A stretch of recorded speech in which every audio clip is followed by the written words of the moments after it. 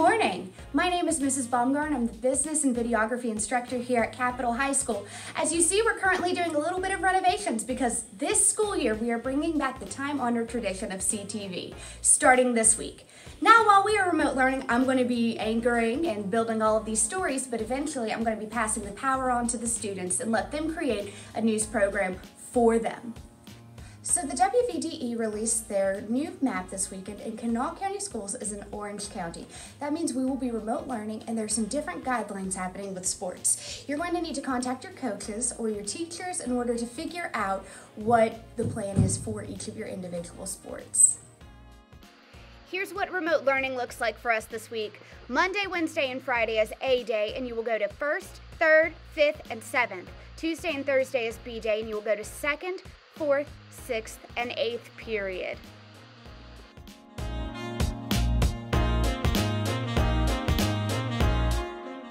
Next, we're going to start a brand new segment where we're going to introduce different teacher departments here at Capitol High School to you all. So we're going to start this week with my department, the Business CTE department, but we're hoping every week that we can introduce you to a brand new group.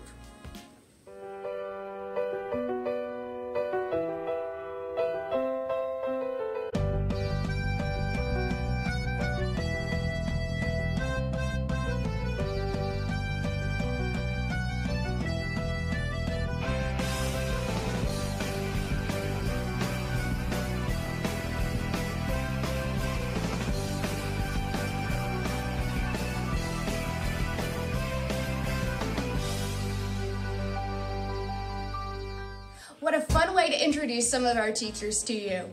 Next for you, we've got a technology tip from one of our senior students, Mr. Christian Gist. Hello everyone, my name is Christian Gist, and downloading a PDF from Schoology can be unfamiliar to some. So today I'm going to show you exactly how to do that. Okay, first off, you should go to Schoology and then click on the class that you need to download the PDF from. Click onto the unit that you have to go to and then click on the assignment. You press View Attachments and then you click on the assignment. And then at the top right corner, you see a little arrow with a half box under it. Once you click Copy to Doc Scan, it'll take you straight to the app.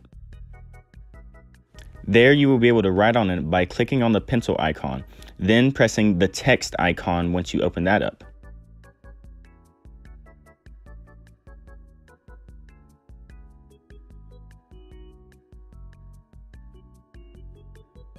Whenever you're finished writing, remember to always save it or all your progress will be lost. And press select whenever you're ready to submit, and then click on every single page, and then at the bottom left, click on the export button and then click on the open in as a PDF.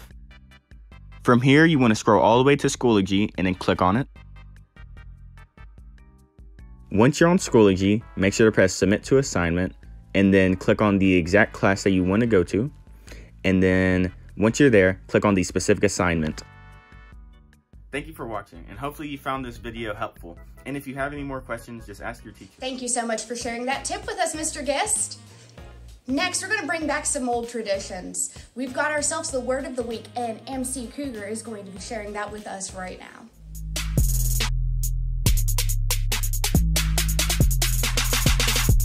The word of the week, the word of the week. The word of the week, the word of the week is contradict. This word is a verb. This word is a verb. This word is a verb that means to be in contrast with. Here's how you use it in a sentence. The camera footage contradicts his alibi. It contradicts his alibi. Your mission is to use this word throughout the week until you become a master. Comment your example sentences and maybe I'll share those next week. Hey, MC Cougar.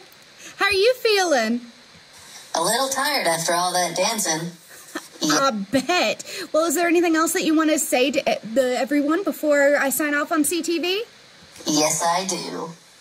Hey, Cougar fam. I know you've been missing the joke of the day since we started quarantine, so I've got a good one for you. How many tickles does it take to tickle an octopus? 10 tickles! And that's CTV. Thank you so much for tuning in. I'm Miss B, and I want to remind you that everybody is a somebody at Capitol High School.